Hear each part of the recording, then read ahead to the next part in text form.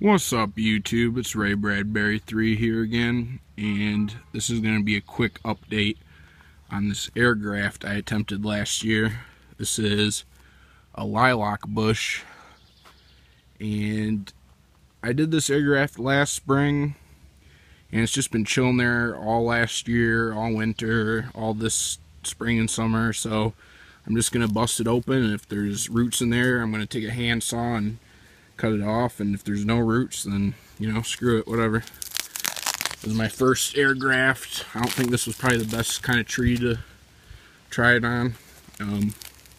Lilacs have really delicate bark and roots, so that could have something to do with this if it didn't turn out.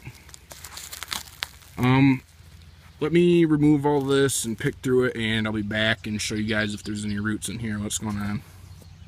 Alright guys, I removed all that peat moss, and there actually is some roots in here.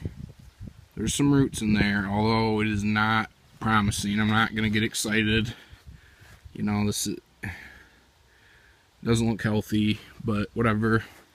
Just going to cut it off, throw a bunch of root hormone on it, see if it actually grows, because this project's had about a year to kind of try, and you know, I don't know, so we're just gonna roll with it, see if it works. I'll be back when I got this thing in a pot. What's up guys, I'm back. I got the tree in a pot.